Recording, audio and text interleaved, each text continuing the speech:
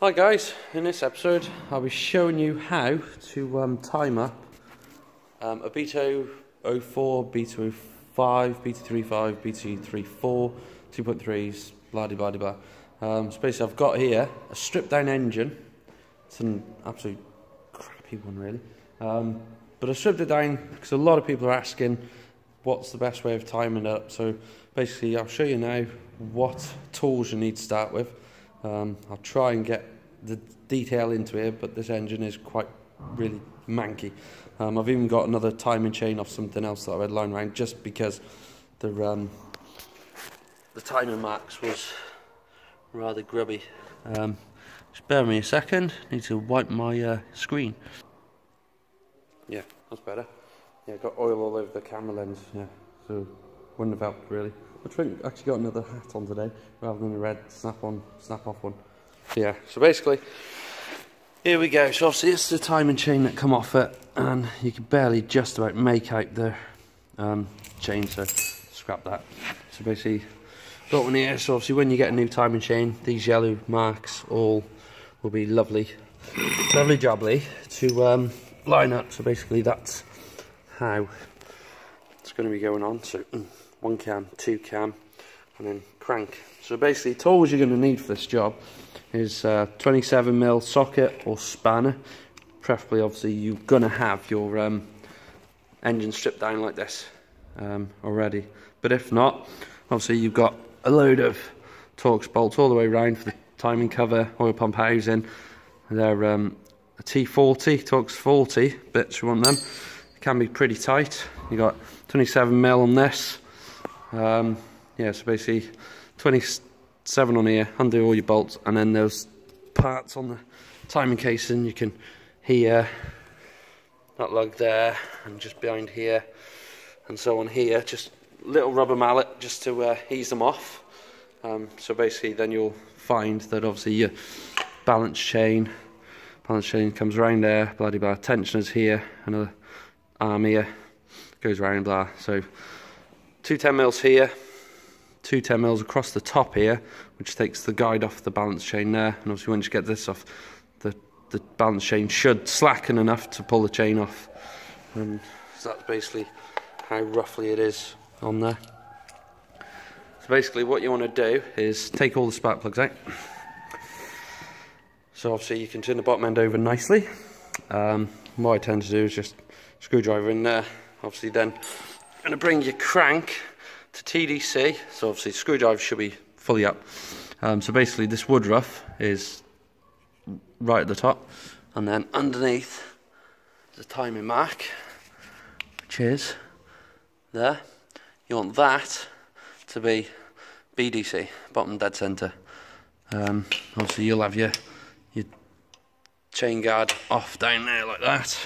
So basically once they're all lined up, that's your crank all lined up. And on the cams, you'll see, if we get there, that line there should line up with that line there.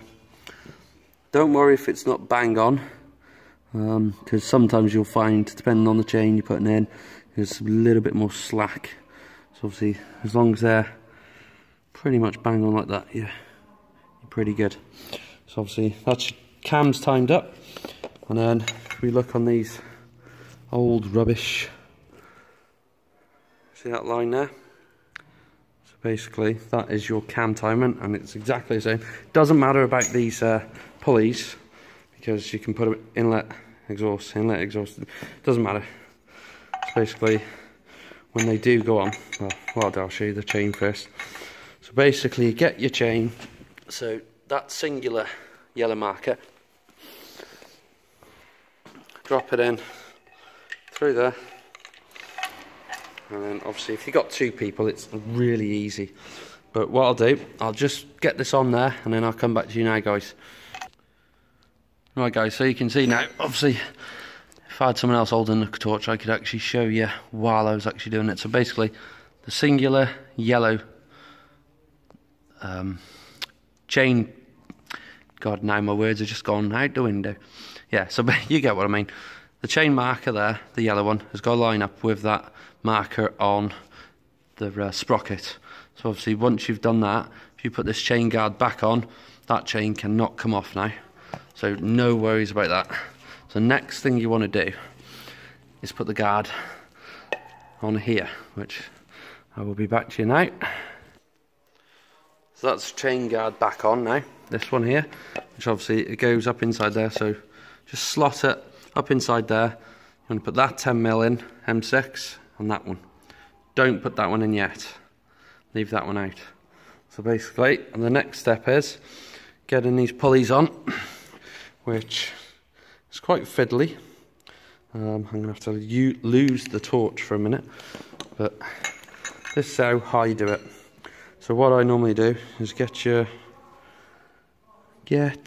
where's it gone? These cam pulleys are disgusting. There we go. So that cam pulley there. So what I normally do is get it on. Oh dear. My God. One-handed mechanic, yay. Right, so basically you want to put it so that guide, that marker lines up on that. Roll it around so you're keeping the tension it all the way around. So put the exhaust one on first. Like I say, other people might do it differently, but this is how I do it. So that's on there, and obviously you've got your 14mm head sprocket bolt. So obviously you don't have to worry about tightening it up just yet. I'll just get it in there. Right, so that's that one done. This one is a little bit more fiddly to get it lined up with least slack in the middle as possible. And what do I mean by that? So basically, sorry about the filming, guys. This is very awkward on your own.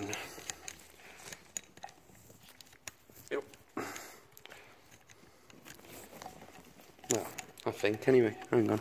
Let's have a look down in there. Push that chain guide over there. I don't know what the hell I'm talking about, to be fair. I haven't got a clue. There we go. First time. So timer mark on this side between the two yellows. Time mark this side on the yellow. And again, just to repeat, timer mark on the sprocket there matches that one there. So basically, when you've got that in, we shall just put this one in.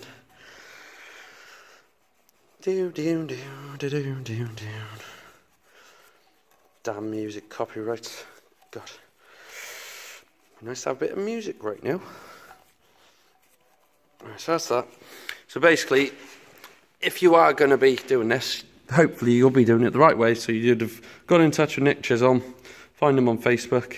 Great guy. He can supply all your rebuild parts, advanced chain delete kits, which I'll talk about in a minute. So basically, new chain, new sprockets, new chain guides. But if it does come in the kit, whether they've been revised, obviously nothing to do with Nick whatsoever, but please use your OEM original tensioner, as the new ones, I'm sure it's like BGA, after just a few miles you'll notice that these teeth here, they wear, come on focus, where are you going? Obviously this won't be the case, but they wear just on the right hand side, so they're not a true, this pin that's on the teeth there, it can't be truly putting its own pressure right the way across. So what they tend to do is fail after probably about 50 miles, and yeah, catastrophic damage. So basically with these old ones, obviously you wouldn't want to put this one straight on, but you want to make sure that your oil way, obviously these are oil fed there, is nice and clean. So give it a good thorough clean. So basically to reset it, push that in, that little pin. Yes, very awkward. There we go. So that's reset now. So obviously make sure you got a nice new washer on there. This is only for illustrational purposes. Okay, so I've just wound that in now, and what you'll notice now, the slack has gone from here, but not quite from here. And this is where the spring that inserts into the tensioner comes into play. Obviously not focusing very well, just try and focus it, no. But anyway, inside there is actually a nylon, so what you'll find, there's a plastic nylon guide in the middle. I want to make sure that's not broke. Definitely needs to get a new camera though. Phone cameras are poo. Yeah, so what you want to do is grab the little 12mm head. This, make sure that O-ring again on the outside. It's very. Ooh, oh, yeah. This is where. There we go. There we go. That O-ring there. Make sure that's nice. So basically, you want to. Very awkward. Oh, now she's completely out of focus. There we go. Right, so insert that into that. And then you want to put this in the hole. And I'm completely missing it. There we go, in the hole there. So push in. There's quite a bit, well, it's not a lot of resistance, but there is. Obviously, you've got to push it in. Yeah, this one's just fighting me every way. But anyway, yeah, so she's going now. So as you start winding this in, you'll start hearing it goes click, click, click.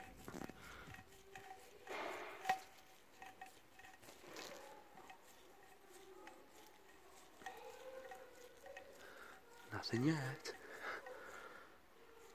So 12mm. So we've got a 12mm there. Okay, so this one didn't go click, click, click, but then again, it doesn't surprise me with this engine. So what you'll find is that that should have pushed the tension out. There's a little click there. So basically, you've still got all the slack up here. What you'll find once it's together, if you turn her over, there we go, here's a click. So we shall turn her over.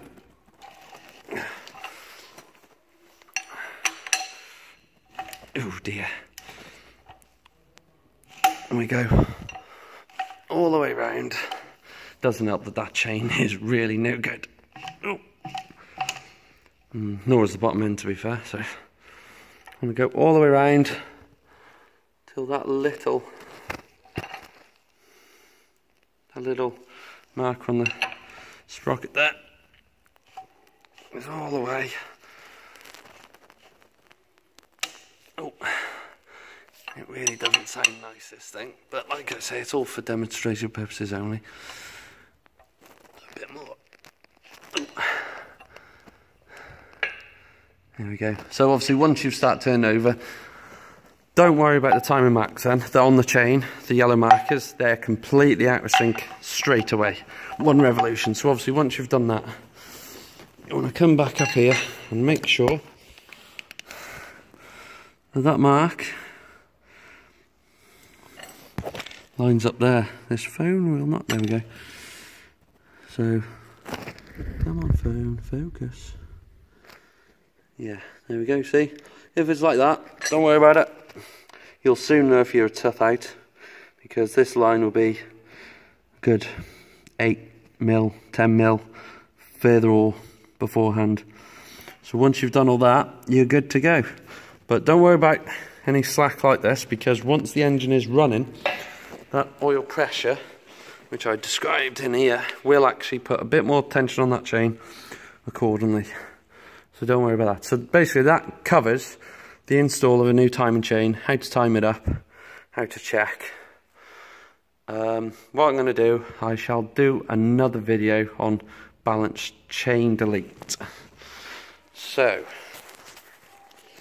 I'm pretty sure I've got some oil back on that lens, so everything's probably going to be a bit more blurry. So what I'll do, guys, I'll get this one wrapped up, sent it on to YouTube, that's it, the one, yeah. And I'll do a balance chain delete one, and talk you through that one, guys. Thanks, please subscribe, like, and blah blah blah, comment below. You know what to do, guys. Cheers.